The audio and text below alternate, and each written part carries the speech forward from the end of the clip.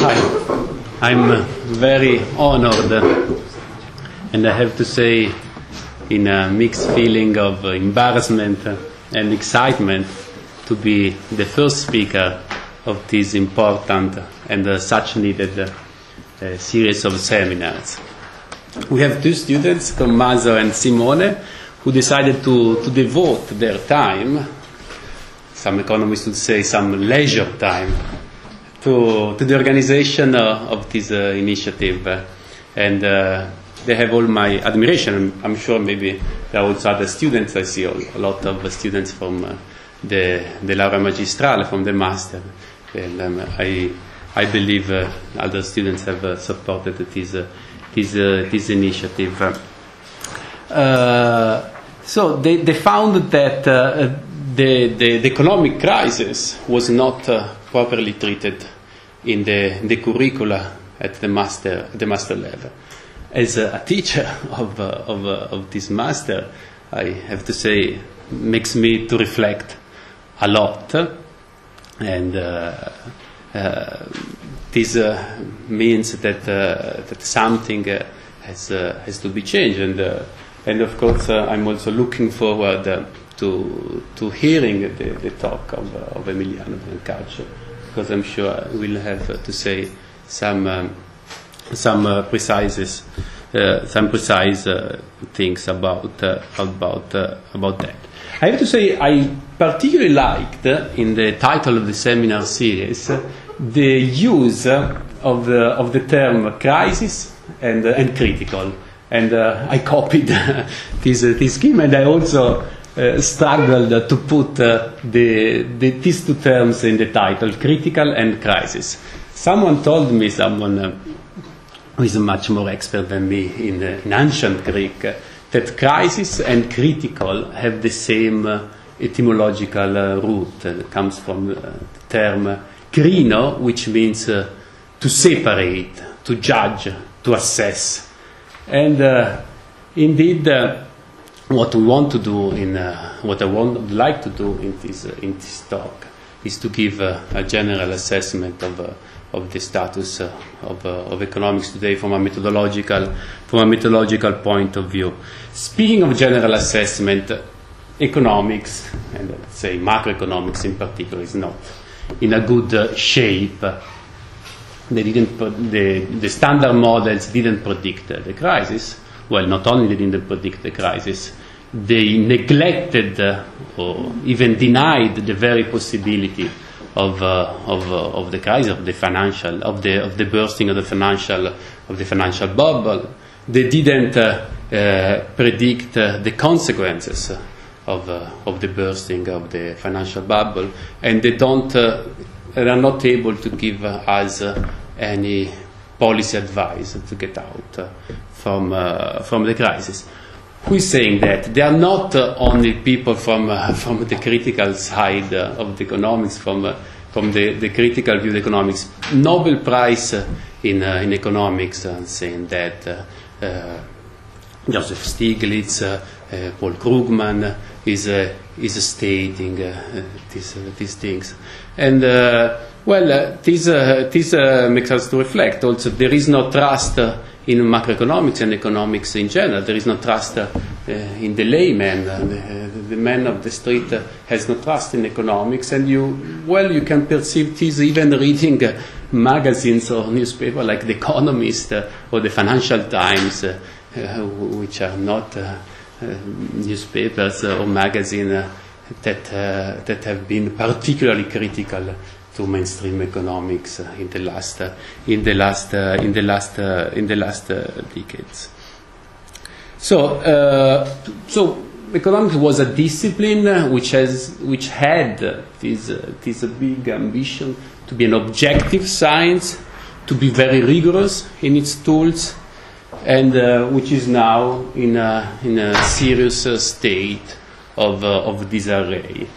And I would like to put now today the point of view of methodology to give a critical assessment of that. I will talk about some dilemmas in the methodology of economics. What is a dilemma? A dilemma is a situation in which you have two roads, and whatever road you take, it does not give you a satisfactory solution. We talk about two horns of a dilemma. I would like to talk today of the dilemma of causality, which I mean causal inference. I sketch this dilemma as the problem of being data-driven or theory-driven. In the title, I put some methodological dilemmas, which meant there are other dilemmas, but I think in 40 minutes now, I think it's 35 minutes, I think there is time only to talk about this dilemma. But I will try to make some connections to the other dilemmas, to at least mention which are the other dilemmas, which have to do with explanation, confirmation, and the general state of economics. So, causality. Well, we know causal issues are very important in economics, but there is a variety of questions which touch causal issues in economics. One can ask, what is the cause of a recession? What is the cause of the current recession, the cause of the current economic crisis? One may ask about predicting the effect of a policy intervention. One can ask, what are the effects of monetary policy and fiscal policy in general in a market economy? One may have a retrospective or prospective causal question, which means related to the past or related to the future. One may think the cause of a particular event or the cause of a set of events in general. We may ask issues about measurement. We like to estimate, to give a number to the fiscal multiplier.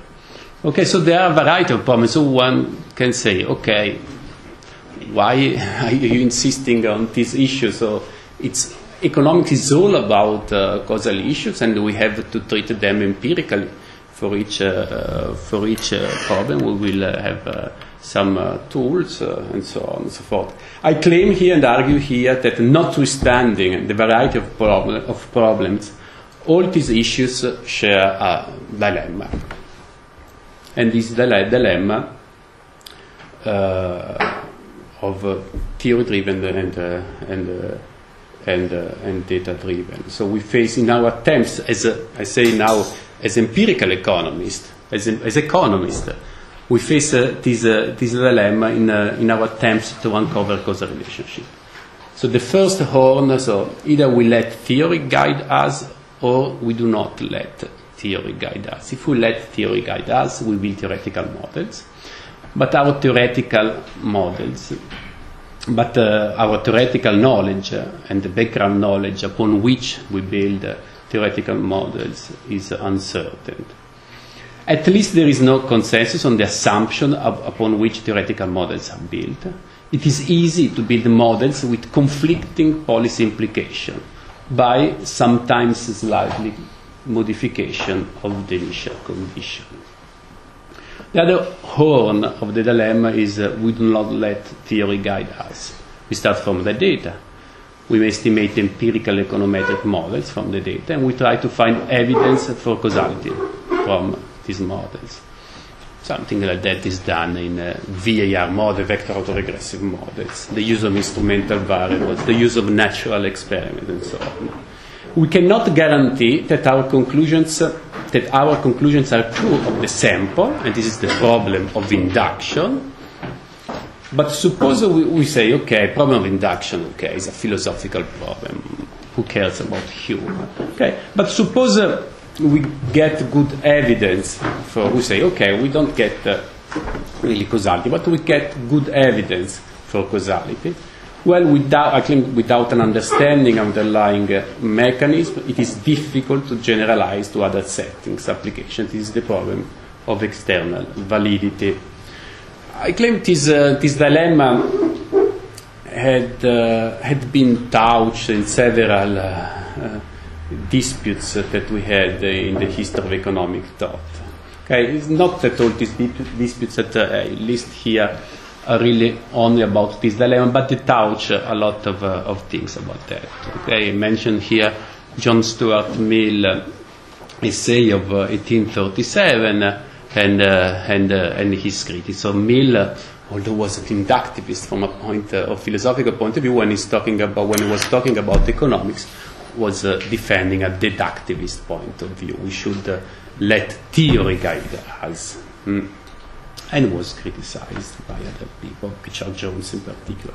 The famous Methodenstreit in the beginning of the 20th century between Karl Menger and the historical German school was also such a thing.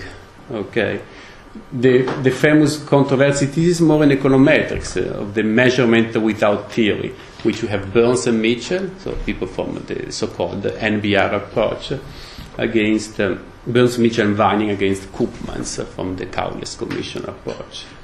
Then Cowles Commission approach versus Granger causality in the 80s. And now we have something like that in the debate about the mostly harmless econometrics approach. Mostly harmless econometrics is a book by Engrist and Pischke. And there was Deaton and Heckman, which are quite polemic against this approach. So solutions. Well, a solution. So we have these two horns, and a solution be to take both horns, to integrate both sources of knowledge, and searching for robust empirical and theoretical knowledge, making explicit the sensitivity problem. So that when we infer causes from the data, we have to look at the sensitivity of a different theoretical assumption, and when we take the other horn, the theory-driven, we have to make sure that we have to make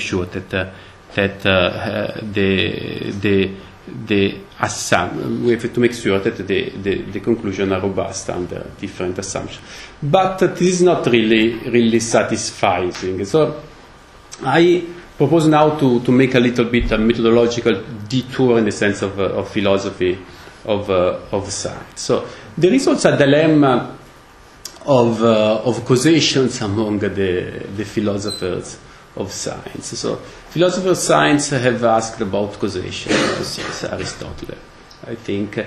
But in the recent decades, there was a lively debate about that, in the sense that since the 60s and the 70s of the last century, scholars tried to reduce, to answer, because philosophers are more interested in the question of the definition of causality. What is causality? So the ontological question about what is causality. And of course also the epistemological problem of the causal inference.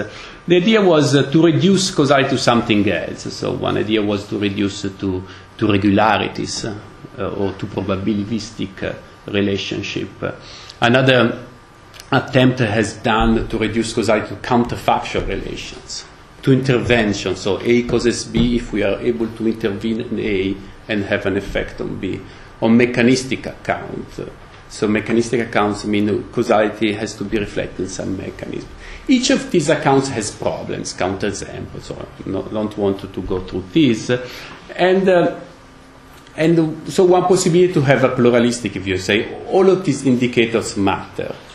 And there is now in the recent years what we may call inferentialist or epistemic account about causality, which means that causality is a feature of our representation of the world, and we have to take into account not just one indicator, the probabilistic one, for example, but several indicators. Right? It is quite convincing, or it offers, I think, some interesting insights. Let's talk about the probabilistic indicators in economics. So these are scholars who choose the second horn of the dilemma, so the data-driven approach, emphasize a lot the importance of the probabilistic indicator. Christopher Sims, Nobel Prize, I think, 2011. Let us the data speak for themselves his slogan, and he proposed this VAR approach, the Granger causality approach. The idea is to start from probabilistic relationship, probabilistic association, and to find out something which looks like causality. Granger, which also Nobel Prize, by the way, in 2004, who was, I think, quite a serious scholar, didn't dare to call it causality. So let's call it something else. He proposed Wiener causality, but everybody was calling it Granger causality, according to Granger. So it's not exactly causality, it's a little bit less than causality. There is a sloppish here, implicit causality. Okay, the idea is, okay, we start from the data, we find out statistical associations, but it's not really causality. And there is also the problem of the hidden background theory. So here I have an example of the famous, or I should say infamous paper by Carmen Reinhard and Kenneth Rogoff, which is very famous for this coding error. But I'm not going to mention this coding error. It is interesting now the fact that they avoided completely the term causality. By the way, this also was typical of Milton Friedman in the 60s and the end of the 60s. There is this paper by James Tobin, 1970, Quarterly Journal of Economics, which has the title Money and Income Post Hoc Ergo Propter Hoc. So the idea was, well, you are not, dear Friedman, you are not really find out causality between, in your book with Anna Schwarz, you are not really finding out causal relationship between money and income. You are finding out just correlations, basically. And Friedman was saying, well, I don't care about causality. Well, I think causality is a bad idea in science. You have to think that there was this spirit of the time, right? In the first half of the 20th century, and I think had the influence of Friedman as well, in which we could, the idea was the typical idea of Bertrand Russell, we can do science without causality. Well, what Reinhard and Rogoff are writing is our approach is decidedly empirical. Our main feeling is that across both advanced countries and emerging markets, high debt GDP ratio levels, 90% and above, are associated with notably lower growth outcome. And this was used for austerity policies. So we say, okay, we don't really find out causality, but then other people, because they find out some statistical association, they use it for policy intervention. So they are interpreted causally this statistical association, which, by the way, were not particularly well done from a rigorous statistical point of view, as Thomas Herndon was this famous PhD student from the University of Massachusetts, which found this coding error. And but there is not only that.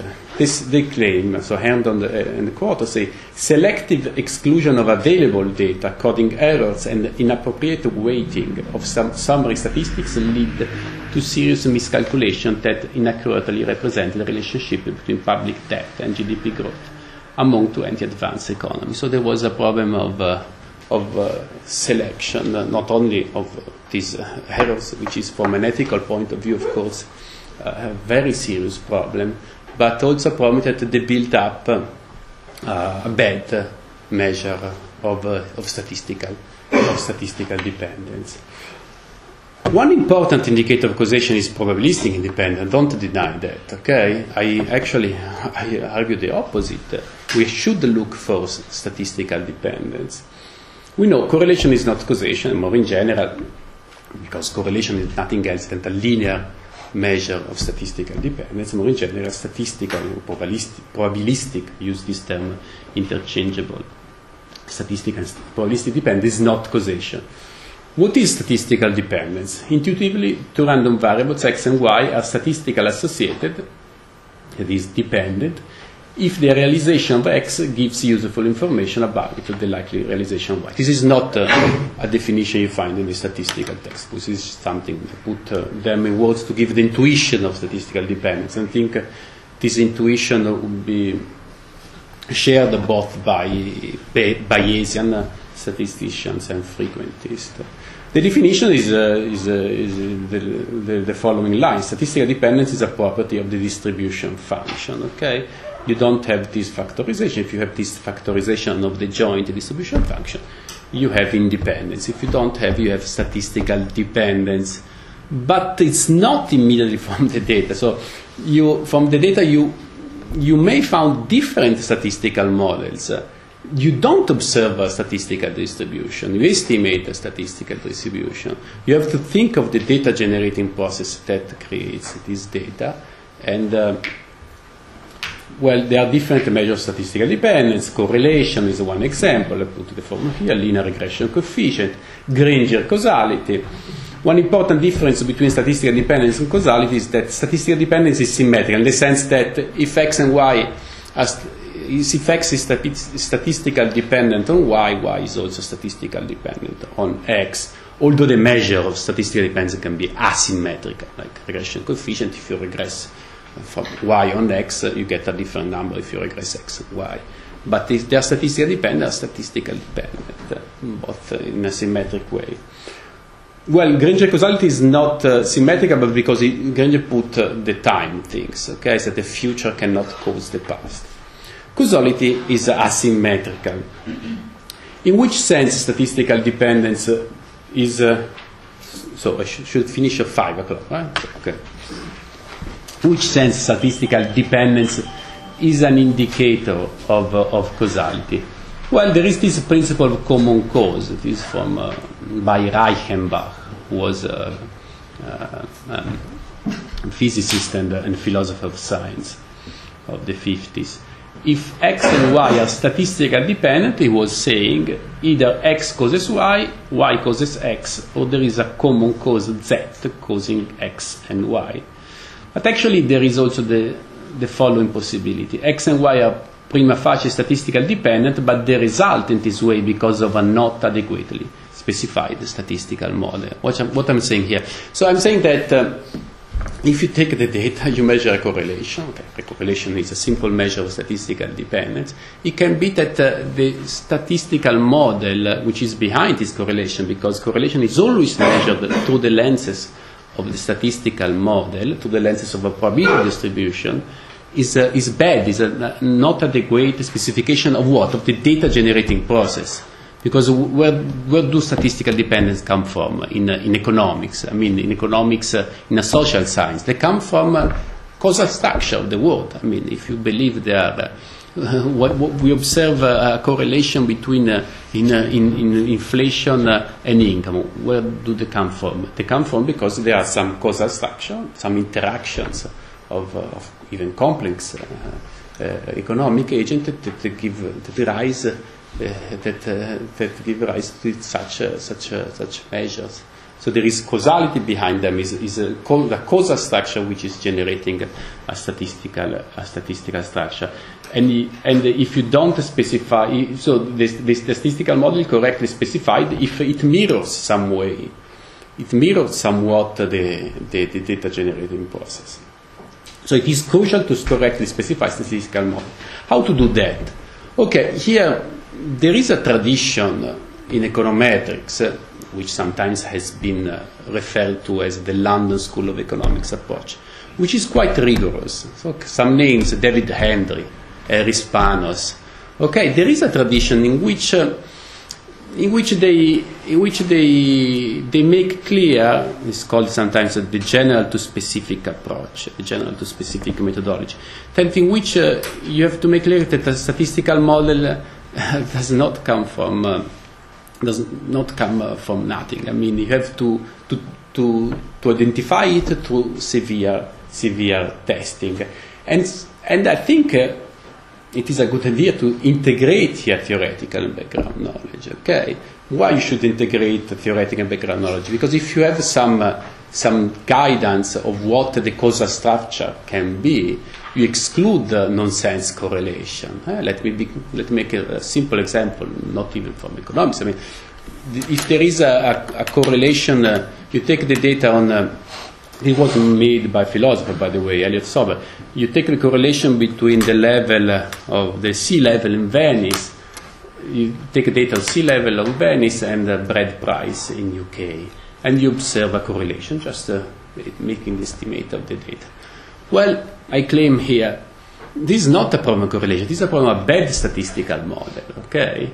You have to take into account if these are two-time series. These two-time series maybe have a unit root, they are non-stationary. So it's not a good idea to run a correlation estimation of these two data. Maybe you have to look at co-integration and so on. This is the idea of the LSE, what we can call London School of Economics approach, and which now is also people like Caterina Juselius, Kevin Hoover insist a lot about that. There was also a recent paper on the American Economic Review. So yes, the last line. So the particular of economics and social sciences is this, that the statistical dependence are generated by social structure, by interactions. It's not like physics, in which you can talk about, in quantum mechanics you can talk about correlation which are not given by causation, right? Well, it's a little bit different from quantum mechanics in this sense, economics. There are social structures behind that which generate the statistical dependence. So yes, the bottom line was a little bit this integration when you build a statistical model. So you have to use somewhat your knowledge of the possible mechanism to build a statistical model. Other indicators, but as I said, it is a mistake. I was saying there is a problem of trust in economics. So people don't really trust economics. Because it's also a question of to believe, right? So to believe that there is a causal relationship. If you show just statistical dependencies, it's difficult to convince someone of the existence of a causal structure. You have to show something like, maybe an intervention. I intervene here and I have an effect. Or maybe you have to show something like a mechanism. Counterfactual dependence. Counterfactual dependence is used a lot in law. I think is used a lot in cases of tort law, criminal law. You want to show X causes Y. Well, you have to think. In a way, you have to give like a story that if X had not happened, Y would not have happened either. Okay. Well, it can be used in thought experiments, but it's more that the fact that the counterfactual dependence, which is dependent on causal reasoning, that the other way around. So let's talk a little bit now about interventions and mechanisms. Okay, so evidence about interventions and evidence about mechanisms. At the end, in economics, we can intervene. Well, not much, but let's talk about that. So there is the idea here that the idea of a causation as manipulation is that if you X causes Y, if the manipulation of X will result in a manipulation of Y. John Stuart Mill, so very important economist and philosopher, in 1837 insisted on the impossibility of running controlled experiments in economics. So if we had an experiment, we intervene here, we manipulate X, and we see if there is a result in Y. The impossibility of running controlled experiment is not seen as insurmountable by people like Avelmo, for example, 1944. Well, the idea is that nature can run experiments for us. There are a variety of independent sources of variation. And if these sources are independent, they will conform to some well-defined distribution. For example, thanks to the law of a larger number, if you have independent sources, there will be a conformity to the Gaussian distribution. The situation is similar to what in epidemiology have like a randomized control trial. You want to see if a medicine is effective. You have two groups of people in which each group is completely randomized in terms of other characteristics that can have an effect on the subject, and you give to one group the medicine, to other group a placebo, and you see what is the average effect.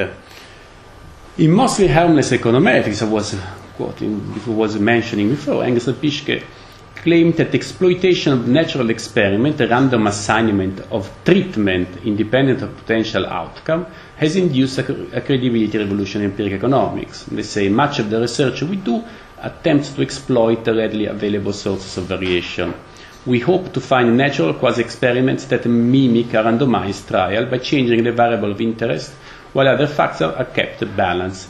Can we always find a convincing natural experiment? Of course not. Nevertheless, we take the position that a notional randomized trial is our benchmark. Well, I claim also here, without an understanding of the underlying mechanism, so if you just look for natural experiments, this is not completely convincing. It is reduced to knowledge of conditional statistical dependence in this case. If you don't show what is the mechanism behind that, it's difficult to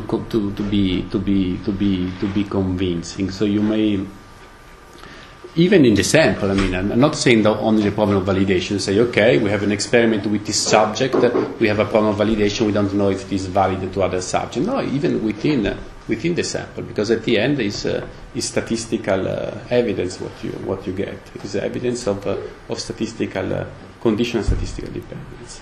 Mechanism account of causation. If X causes Y, we expect it to be a mechanism from X to Y.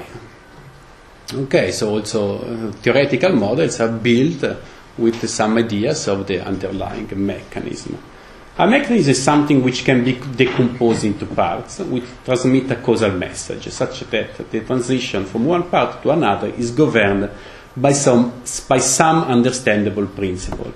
Okay, now in economics there is this pernicious idea in mainstream economics that understandable means that it has to be reduced to rationality of the agents. Okay, and that rationality means optimal location. So I understand the mechanism only if I can say here there is an optimal location. Otherwise, I don't understand. Okay, here there is, and I think it's a wrong idea. This idea is at the heart of the DSG models, seen responsible for the failure of academic economics in the face of crisis. For example, by Hollander and quarters by Butters and so on. So this is the people who have stressed the importance of mechanism are people who are more on the other horn of the first horn of the lemon, the theory-driven approach. So the DSG models is a very theory-driven approach, and here. Econometrics, by the way, so it's not that if you do something econometrical, so you do something empirical. No, I mean not in the sense of. Econometrics has been on calibration, so you try to calibrate the model. You know already what are the causal relationships. Okay, the theory dictates you what are the causal relationships. You use data to measure these causal relationships. There is no estimation, there is no testing, there is no severe testing at all. This is connected somewhat, this is very connected with other dilemmas that we have in the methodology of economics. What we may call dilemmas now in a more rhetorical sense, in the sense there are some riddles, some conundrums in the methodology of economics, like for example abstractions versus idealization. So if I want to explain there is this idea, I have to use models which are abstract. I have to take something out. This was also the idea of John Stuart Mill, because the reality is too complex. Okay, you have to make some abstractions. But in Mill there was this idea that the models are true in abstract, so they are literally false, but the models should capture some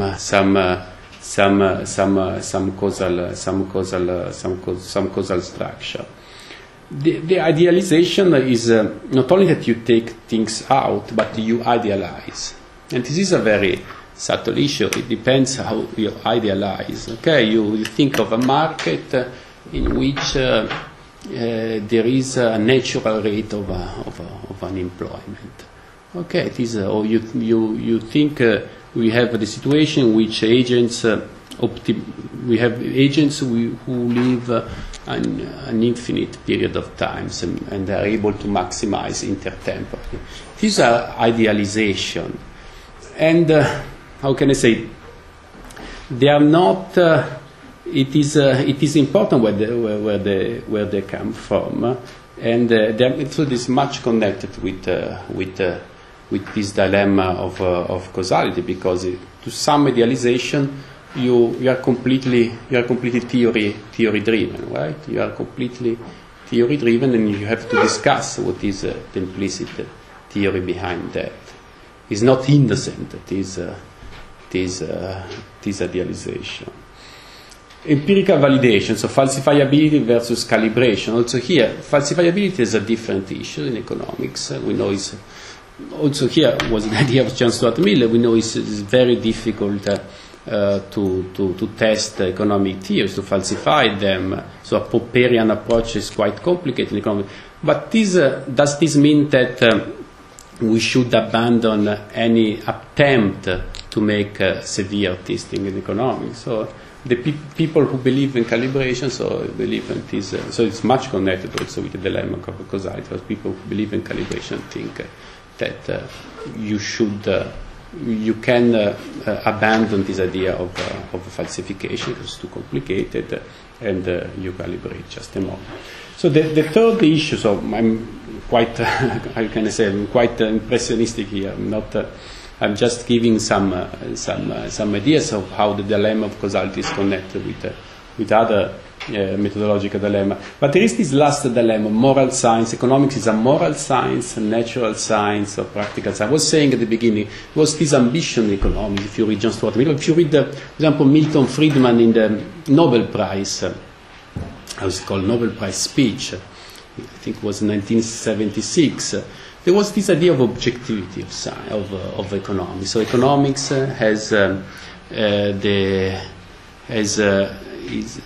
economics has the status of a science like physics, because it's empirical and can be objective. While economics was coming from moral philosophy, and Adam Smith was still a moral philosophy. And there is also this idea of economics as problem solving. We find it a lot in Keynes. Economics as a problem solving. Economics as engineer. It's also Gregory Mencius wrote some years ago an article, macroeconomics as engineer, something like that. Well, I believe there are also here some issues to connect with this causality dilemma, because and with the other dilemmas as well, when you do natural science, but if you use abstract models, if you do idealized models, you have to think why you are idealizing this feature of the reality. Why are you taking out other things? So you have the natural rate of unemployment, and you focus on an idealized market in which there are no conflicts, and and so on. Why are you doing that? Okay, so it's not the idea of economic and social science as natural science is justified with this distinction between facts and values, right? But facts and values are very intertwined in economics. So moral science, I could have written political science. So economics is not only a natural science, is also very much intertwined with political philosophical approach, and also it has this side of problem solving that has to give guidance of problems that you have in the society right now. Conclusion: 3 pleas.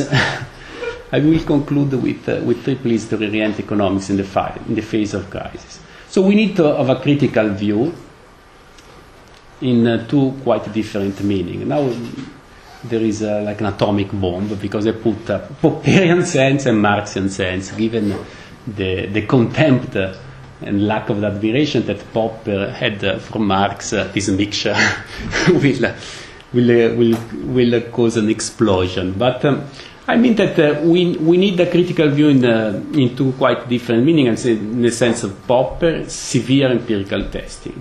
Notwithstanding the difficulties of falsificationism, we need severe empirical testing of our theoretical points. Marxian sense, we have to debunk implicit assumption. Okay, why we have to unmask the reason why you decided to abstract, why you decided to idealize in this way. I understand economics is complex. The economy is a complex.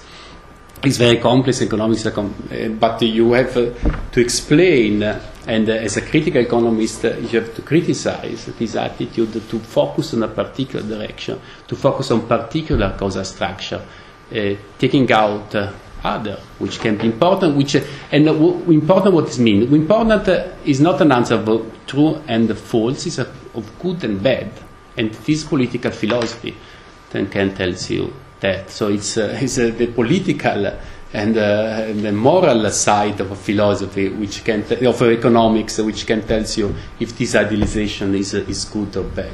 Okay, more pluralism in the sense of use of assumptions. So we have to consider that you may have different assumptions behind a model, and you have to be quite pluralist. But I would refuse an attitude of the anything goes. Anything goes was this slogan by Feyerabend, Paul Feyerabend, in the 75. Okay, that any method is okay. Okay. No, here we have to find the right one, and this has to be informed by political philosophy.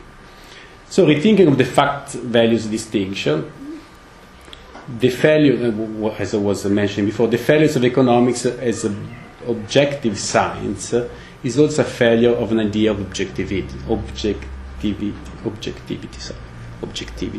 So, the idea of objectivity is behind John Stuart Mill, Milton Friedman, is wrong. Okay? What's the idea of an autonomous economic, an autonomous discipline, completely autonomous from the moral philosophy? This idea of objectivity has been completely put in disarray, in troubles by the current crisis. Okay? This idea of objectivity is wrong, so because it's not able to give you an objective science. Sometimes when I teach methodological economics, people ask me, so what kind of science is economics? Okay. There is this nice quotation of Keynes, which